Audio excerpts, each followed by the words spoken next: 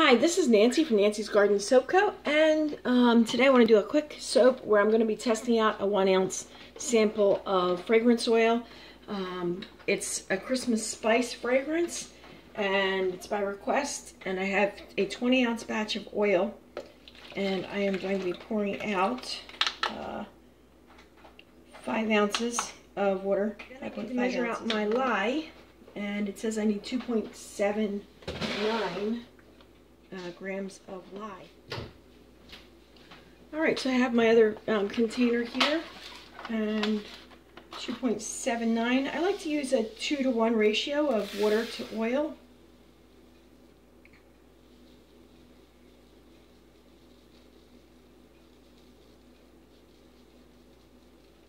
It's a great way to do a beginner soap. I'm using 20 ounces like I said. This is 2.8 ounces, so I'm going to change this unit to grams and just confirm 79 grams. And on my chart, my soap calc recipe formula, it says to use 79.17 grams, so 79 grams is perfect. Now I'm going to be adding a little bit of sea salt to my water to make it firm up nicely. Which means I need to pause you. Alright, and this here is my sea salt. It's natural sea salt from the Asian market near us. And I'm just using a teaspoon and placing it into, here's my teaspoon, and I'm going to put it into my water mixture. Stir it up real quick. That makes for a firmer bar. And then here I have my Tussa Silk. So I'm just going to pull out a little tuft of this and stick it in, which is really difficult. It's really difficult to open these packages when you have gloves on, especially gloves that are a little bit too big for your hands. So I'm just going to pull out a little bit. It's a small batch. I'm just going to use a little bit in there. They say that Tussa Silk adds a luxurious feel to this soap. Jury's still out on that one, but I added in anyhow. It's just going to float on the top in there. I don't know if you can see that, but it floats on the top, and when I add my lye to it, it will then dissolve. Alright, so let's get these things mixing. So I'm going to add my lye to my water, just sprinkling it on. I like to cover up the Tussa Silk when I do this. And the water you hear running is me running water in the lye pot. So let me show you what I got here. Okay, it's the container starting to get warm. And as I stir it, there will be fumes that will rise. So I'm keeping my head well away. Sometimes you can see the fumes coming off. I kind of can. Let's see. I don't know that you can see it. Let me see if I can move this back. Against the black background, you can sometimes see. It's like a hot water vapor.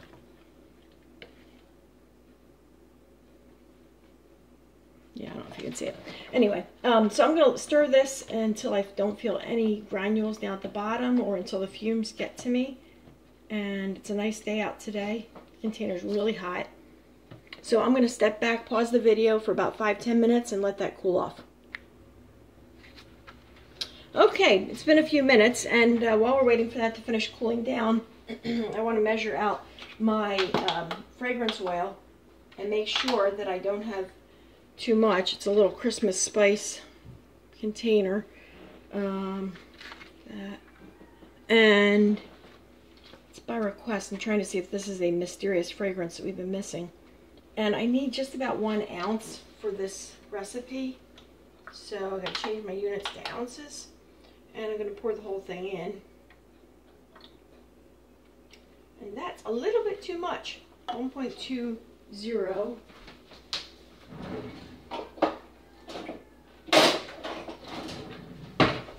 So I'm going to grab a disposable pipette and pull some of it out and put it back in. It's tempting to use the whole thing, but for consistency's purpose.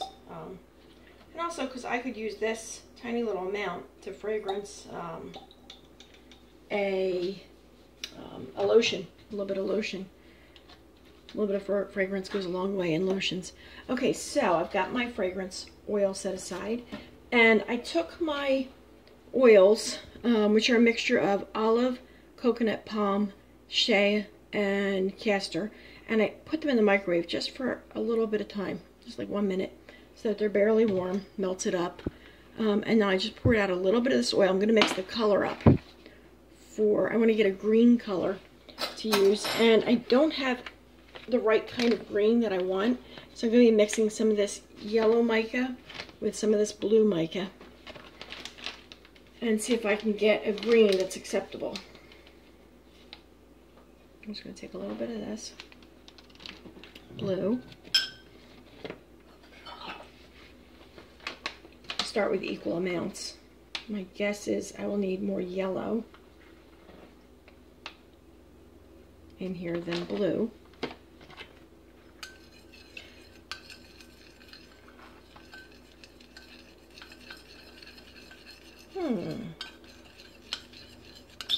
It's not a happy green. Kind of a forest green. See that color?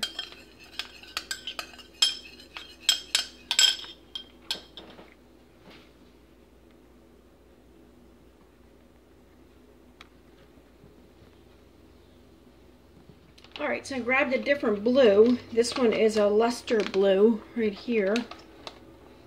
I'm going to add a little bit of this because I want it to be a brighter, happier green. See if this will cheer it up a little bit.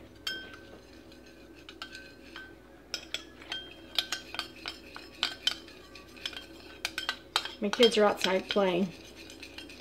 You might hear them screaming soon. Well, happily screaming, jumping outside. I hear them coming closer to the house.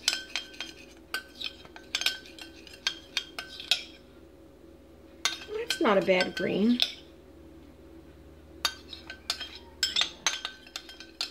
A bluish green, but it looks a lot happier to me than the other blue that I had, the green that I had.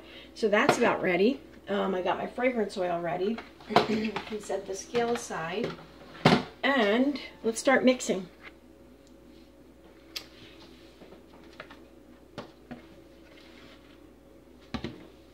So I'm going to add the fragrance oil directly into the oils here. And I'm going to tell you, when you work with florals or spice fragrances, they tend to accelerate really quickly. So my goal is just to get this into the little containers as fast as I can. And on that note, I think I'm going to add my coloring directly to this now, because I do think it's going to move quickly. If this is anything like the previous one, that was really a headache to work with. Unfortunately, well, fortunately or unfortunately, one of my customers loved the fragrance. How pretty, look at that. You see the swirls. Alright, so let's get this all into here. The camera angle's really bad. Let's try that. Is that any better? Okay, so the color's in, the fragrance is in. I got my stick blender ready. You might want to turn your volume down soon if you're sensitive to stick blending. Look how pretty that is. You got to see this. Look at the swirls. Aren't they beautiful? The mica. Nice color too. All right, so we can set you back up again. All right, so pour in the lye. Looks like that's going to fit. Put this in the sink where it's out of reach. Stir by hand just a minute. I do have a little hole in the side of this pitcher right here, which hopefully will not cause a problem. That's a long story about me collecting maple sap from my trees and using these measuring cups to collect. before I bought the actual tubes you need. All right, stick blending.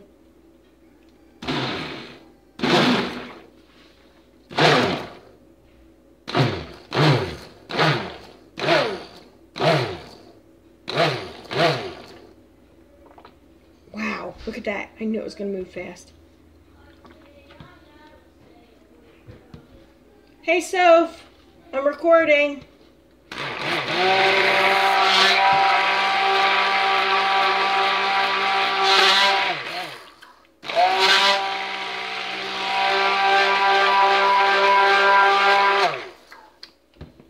I'm recording, baby. Okay. All right, this moved really fast. I kind of knew it would. I think I'm going to do my same technique as I did before. I don't know if you saw my one that said volcano in the pot. I think I'm gonna pour one of these and then maybe one or two, and then wait until it heats up and turns to gel, and then I'll do the rest. Look at that. So I'm putting one in. I think this is why I dislike this fragrance, because the spice fragrances, it might be nice to smell, but they move really fast.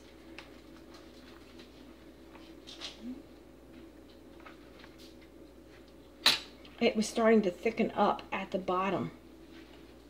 No, I'm just going to let that sit. All right, it is 10:46.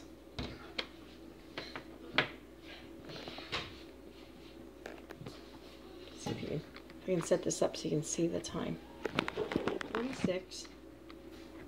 And let's see how long it takes for this to turn to gel.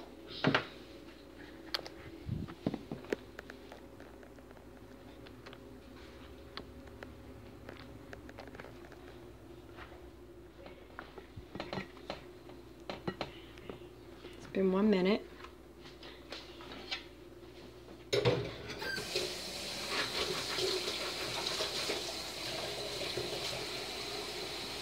I'm just going to wait it out because it's going to get so hot that it's going to get liquid again.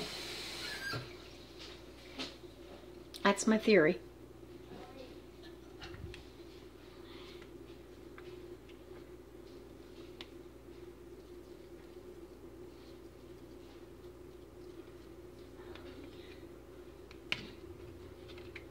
I think for that to happen, it kind of has to stay on a solid mass. And I think I'm going to put a towel around it. Try to keep it warm.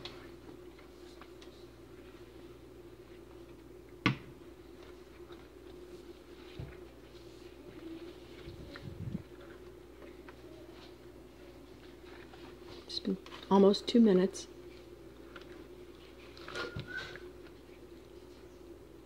Look at this.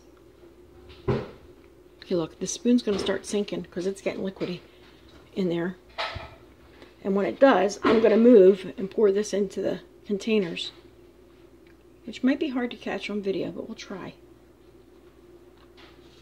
So I can get ready.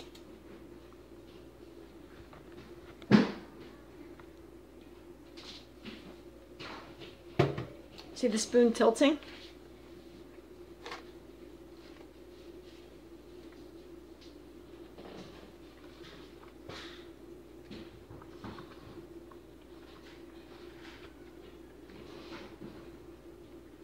It's working. It might volcano. So don't turn on the music yet.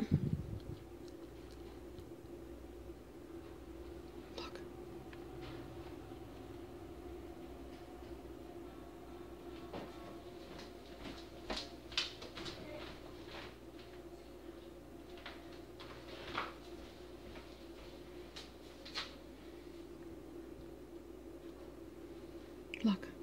Look how soft it got. It's 10:49. See? Waiting it out. Trying to wait it out. Trying to get the outside in a little bit.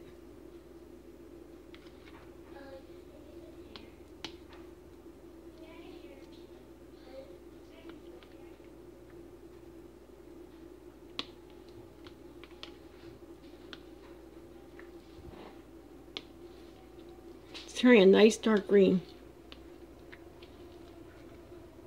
It's 1050.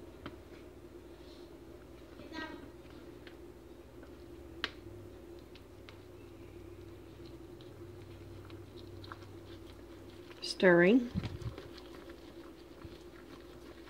I'm going to start putting some of these in.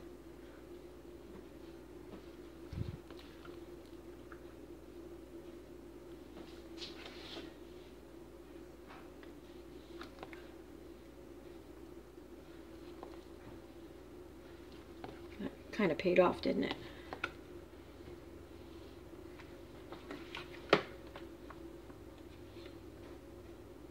Smells great. Last time I worked with a spice like this, it seized up on me, and I think I just tried plopping it into the mold, and I didn't like the resulting soap, though apparently it must have smelled really good because this guy wants more of it. And it's been years, and I've been kind of trying to search for the exact fragrance, and I'm thinking this is it.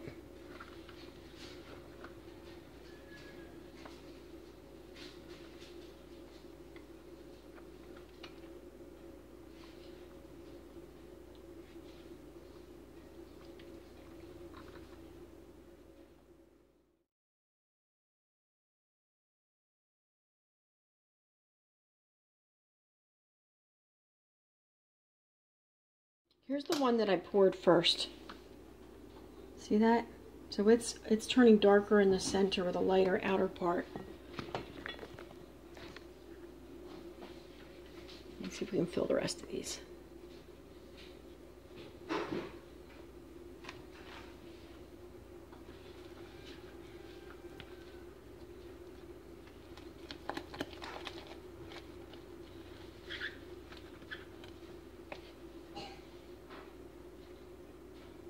I was trying to do a batch that was big enough to fill all these cavities, so I upped it from 16 to 20 ounces of oil, and I'm not sure if that was quite enough.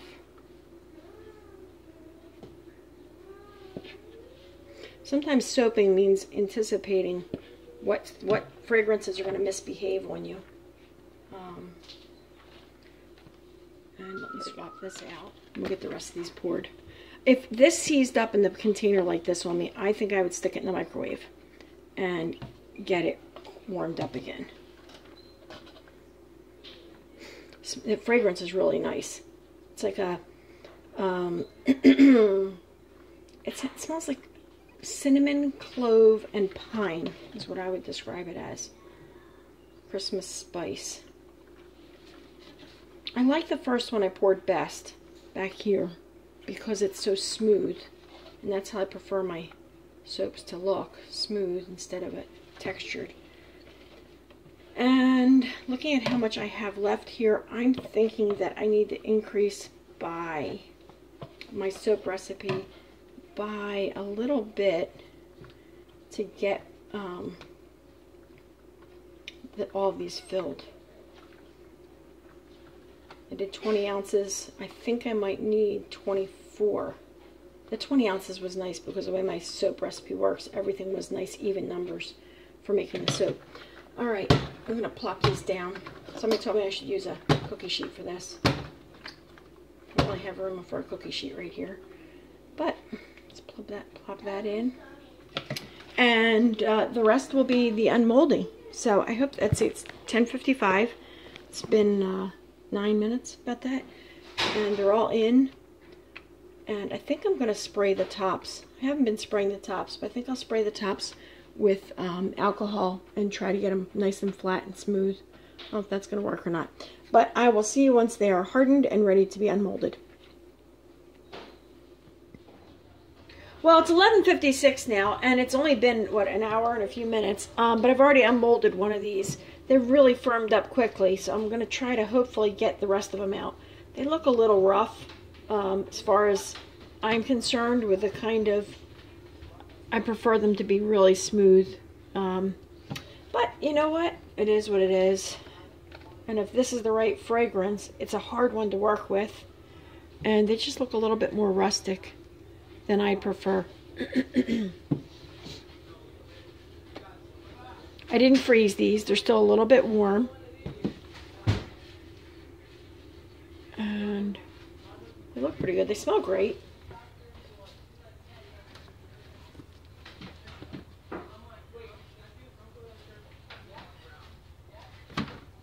Little air bubble, not bad.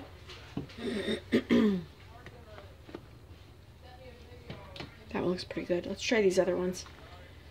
All right, this is the first one that I did, that I poured. Wait a second, Soph. This is... It's okay. It's okay. All right, so this is the first one that I did. Let's try to unmold that. There's a big hole. The air bubble. Came out all right. It's the middle of the day. My kids are up. Have friends over. Doesn't look completely mixed. You see the variation in color. All right, let's try this one. Usually I cannot unmold soaps this quickly. This is just bizarre that it solidified so quickly. That one was probably one of the last ones I made. And this one here. This one's got some yellow streaks in it. I don't know if you can see it on the film. All right, so overall they don't look as perfect as I'd like, but I did expect them to accelerate. I like the color. The green is happy. Fragrance is good. I only tried out a sample of this. I'm not exactly sure. Maybe next time when I make these, I'd make them with full water instead of a 2-to-1 water to lye ratio. Do something like a 3-to-1 ratio instead, and that might help. I think I was soaping kind of at low temps, so not incredibly low, but all right, there you have it. Thank you for watching, and have a great day.